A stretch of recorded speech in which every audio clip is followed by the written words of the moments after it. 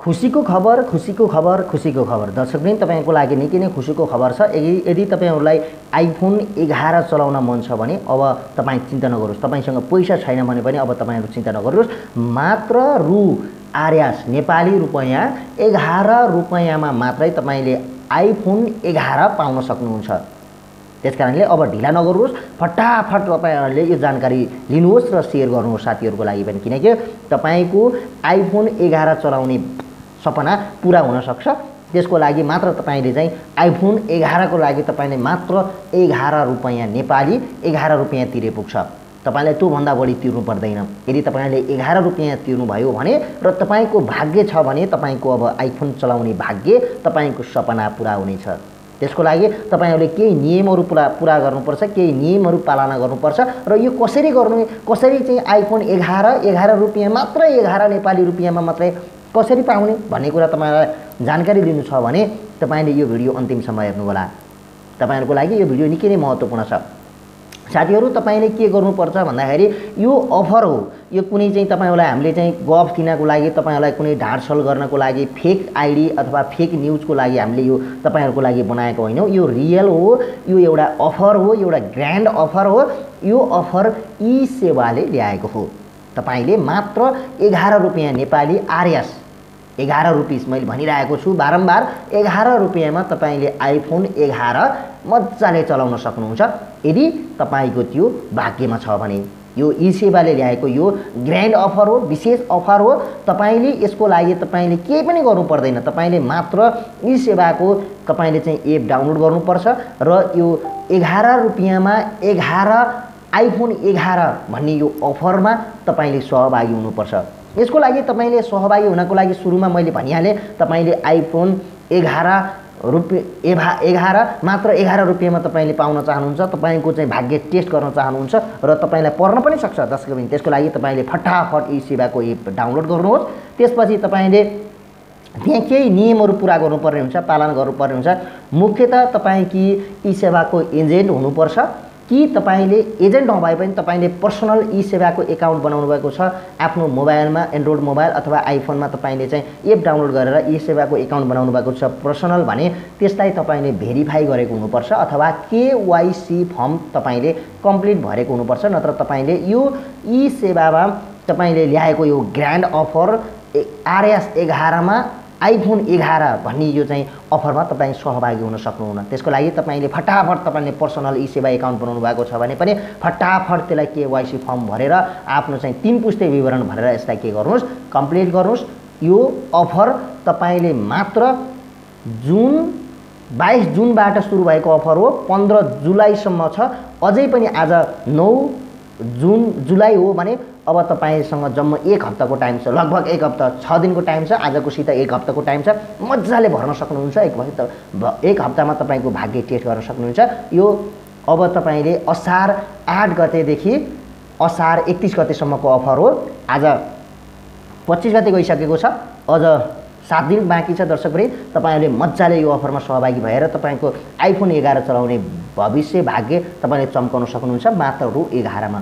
त्यसपछि तपाईले KYC form भरिसकेपछि तपाईले के गर्न सक्नुहुन्छ भन्दाखेरि यसको लागि चाहिँ तपाईले केही पनि गर्नु पर्दैन। तपाईले चाहिँ यो अफर योजना अवधि भित्रमा न्यूनतम 500 रुपैयाँको कारोबार मर्चेन्ट बिल भुक्तानी गरेको हुनुपर्नेछ भनेर भनेको छ। तपाईले यो हप्तामा अथवा तपाईले चाहिँ यो बिल कम्प्लिट गरेको हुनुपर्छ। यदि भएन भने पनि यसले चाहिँ मान्यता दिनेन भनेर पनि भनेको छ। तपाईले चाहिँ 500 रुपैयाँको मर्चेन्ट खर्च चाहिँ गरेको हुनुपर्छ यो रुलमा आबद्ध हुन। त्यसैगरी तपाईले आइफोनका भाग्यशाली विजेताले र 40 प्रोमो कोड विजेताहरूको नाम 2077 साउन 2 गतेमा फेसबुक लाइभ मार्फत घोषणा गर्नेछ। यो इसेवाले घोषणा गर्नेछ र विजेताहरूलाई इसेवामा रजिस्टर गरिएको नम्बर मार्फत पनि सूचित गरिनेछ। भनेको तपाईको मोबाइल जुन नम्बरमा तपाईले चाहिँ जुन मोबाइलमा तपाईले चाहिँ नम्बरबाट तपाईले चाहिँ इसेवा एकाउन्ट खोल्नु भएको छ त्यसमा तपाईलाई चाहिँ पुरस्कार आयो भने पनि तपाईलाई त्यो चाहिँ के गरिन्छ, तपाईलाई चाहिँ त्यहाँ भनिनेछ। र तपाईको विजेता भएको व्यक्तिले 15 वर्किङ डे भनेको 15 दिन भित्रमा तपाईले चाहिँ सम्बन्धित विजेताले त्यो पुरस्कार दाबी गर्नुपर्नेछ। त्यो पुरस्कार दाबी गर्नको लागि तपाईले चाहिँ विभिन्न शर्तहरू पूरा गर्नुपर्नेछ। यदि तपाईले पुरस्कार दाबी गर्नु भएन, तपाईलाई पुरस्कार आएको थाहा भयो तर तपाईले दाबी गर्नु भएन भने त्यो पुरस्कार इसेवाले रद्द गर्नेछ। यदि तपाईलाई आइफोन 11 विजेताको तपाईले उक्त आइफोन प्राप्त गर्न कुनै एक सरकारी अधिकारीको कागजात नागरिकता, ड्राइभिङ लाइसेन्स, पासपोर्ट वा प्रतिलिपि उपलब्ध गराउनु पर्नेछ। यदि तपाईले आइफोन 11 जित्नुभयो भने तपाईले पुरस्कार त्यो प्राप्त गर्नको लागि तपाईको नागरिकता भए पनि हुन्छ, तपाईको भोटिङ कार्ड पनि भए पनि हुन्छ, तपाईको चाहिँ पासपोर्ट भए पनि हुन्छ, तपाईको ड्राइभिङ लाइसेन्स भए पनि तपाईले प्राप्त गर्न सक्नुहुन्छ र उक्त आधिकारिक कागजात सक्कल हुनुपर्ने र सबै विवरण ई-सेवामा प्रमाणित गरेको केवाईसी फर्मसँग म्याच हुनपर्छ। यदि तपाईको केवाईसी फर्ममा एउटा नागरिकता भरेको छ, तपाईको चाहिँ पुरस्कार पाउँदा अर्को नागरिकता लिएर जानुभयो भने पनि तपाईले पाउन सक्नुहुन्न।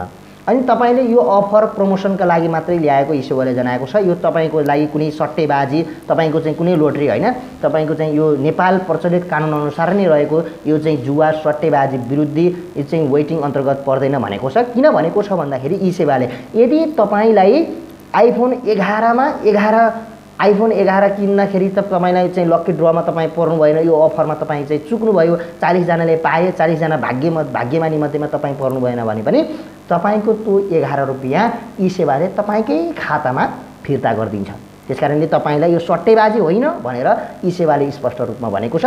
तपाईलाई चिट्टा पर्यो भने तपाईले आइफोन प्राप्त गर्नुहुन्छ 11। यदि तपाईलाई आइफोन प्राप्त भएन, तपाईको चाहिँ ई-सेवामा चाहिँ तपाईको यो अफरमा तपाई चाहिँ हार्नुभयो अथवा तपाईको लक रहन्छ, अनलकी हुनुहुँदो रहेछ भने पनि तपाईको 11 रुपैयाँ खेर जाँदैन, ई-सेवाले त्यो तपाईको लागि फिर्ता गरिदिन्छ। तपाईले आवश्यक परेमा ई-सेवाको आयोजनामा मापदण्ड पूरा नगर्ने कुनै पनि प्रयोगकर्तालाई यसले सामेल गरेको छैन। त्यसकारणले फटाफट केवाईसी गर्नुहोस्, सम्बन्ध डेटाहरू भर्नुहोस् अनि आवश्यक परेको खण्डमा पूर्व सूचना बिना नै ई-सेवाले योजनाका शर्तहरू परिवर्तन गर्न वा योजना रद्द पनि गर्न सक्नेछ। त्यसकारणले बी केयरफुल हुनुहोला। अफर योजनामा सहभागी भई प्रयोगकर्ताले आफ्नो मोबाइल नम्बर ई-सेवाको प्रमोसनल गतिविधि, मार्केटिङ वा कुनै पनि प्रशासनिक मामिलाहरूका लागि सहयोग पुर्याएको उद्देश्यका लागि प्रयोग गर्न मन्जुरी दिएको पनि छ। तपाईहरुले चाहिँ मार्केटिङ गर्न सक्नुहुन्छ। यस अफर मार्फत जितिएको पुरस्कार ट्रान्सफर वा फिर्ता गर्न सकिने छैन। यदि तपाईले ई-सेवामा यो अफरमा आरएस रु 11 मा आइफोन 11 अफरमा तपाईले चाहिँ सहभागी हुनुभयो, तपाईलाई आइफोन पर्यो भने तपाईले अब 11 रुपैयाँ पाउनुहुन्न, तर तपाईलाई परेन भने तपाईले पाउनुहुन्छ। यस अफरमा विजेता नहुने ग्राहकले पनि तपाईले चाहिँ साउन 5 अर्थात् जुलाई 20 भित्रै उक्त 11 रुपैयाँ तपाईले के गर्नुहुन्छ फिर्ता पाउनुहुन्छ। त्यसको लागि तपाईले सहभागी हुनको लागि सिम्पली म दर्शकवृन्द फेरि पनि तपाईलाई आग्रह गर्छु, ई-सेवाको एप आफ्नो मोबाइलमा, तपाईको एन्ड्रोइड मोबाइल छ भने एन्ड्रोइडमा डाउनलोड गर्नुहोस्, तपाईको चाहिँ एप्पल मोबाइल छ भने आइफोन छ भने तपाईले आइफोनबाट डाउनलोड गर्न सक्नुहुन्छ। त्यो डाउनलोड गरिसकेपछि अब कसरी गर्ने त यो अफरमा सहभागी हुने भन्ने कुरा तपाईलाई जान्नु आवश्यक छ। यसको लागि सिम्पली तपाईले डाउनलोड गरेर एप खोलिसकेपछि तपाईले आफ्नो लगइन, आफ्नो आइडी पासवर्ड हालेर लगइन गरिसकेपछि त्यहाँ पपुलर सर्भिस भन्ने आउँछ, यसमा जानुहोस्। त्यसपछि त्यहाँ लेखेको हुन्छ अफर आरएस 11 मा आइफोन 11 भन्ने लेखेको हुन्छ, त्यसमा क्लिक गर्नुहोस्। त्यो ट्याबमा क्लिक गरेपछि अफरमा क्लिक गरेपछि तपाईले के गर्नुहोस्, त्यसलाई छान्नुहोस्। छानिसकेपछि तपाईले प्रोसेस बटनमा क्लिक गरेर यसलाई प्रोसेस गरिदिनुस् र कन्फर्म बटनमा ट्याप गरिसकेपछि यो कन्फर्म हुन्छ र तपाईको चाहिँ आफ्नो चाहिँ एमपिन अथवा तपाईको चाहिँ फिंगरप्रिन्ट जुन छ तपाईको पासपोर्ट त्यसलाई चाहिँ तपाईले त्यहाँ युज गर्नुस् र यसलाई दाखिला गरिदिनुस् र यो फर्म कम्प्लिट गरेर यो लकी ड्र एउटा यो ग्रान्ड अफरमा तपाई सहभागी हुनुभयो भने तपाईको भाग्य पनि चम्किन सक्छ। आइफोन 11 मात्र आरएस 11 मा यो विशेष अफर तपाईहरुको लागि ई-सेवा प्रयोगकर्ताको लागि हो। त्यसकारणले दर्शकवृन्द यदि तपाई ई-सेवा प्रयोग गर्नुहुन्न भने पनि आज नै प्रयोग गर्नु होला र ई-सेवाको एकाउन्ट बनाएर तपाईले रु आरएस मात्र रु 11 मा आइफोन 11 प्राप्त गर्न सक्नुहुन्छ। आजको लागि निकै नै महत्त्वपूर्ण कुरा छ। यो भिडियो मैले तयार पारे तपाईलाई कस्तो लाग्यो? यदि तपाईलाई मन पर्यो भने लाइक गरिदिनु होला, शेयर गरिदिनु होला। यदि तपाईलाई कुनै सल्लाह सुझाव प्रतिक्रिया छन् भने कमेन्ट बक्समा कमेन्ट गरिदिनु होला र तपाई हाम्रो च्यानल सब्स्क्राइब गर्नुभएको छैन भने नि सब्स्क्राइब गर्न नभुल्नु होला। ई-सेवाले यस्तै विशेष अफर ल्यायो भने हामी तपाईलाई अपडेट गर्ने नै छौं। अहिलेको लागि भने म बिदा चाहन्छु। नमस्ते।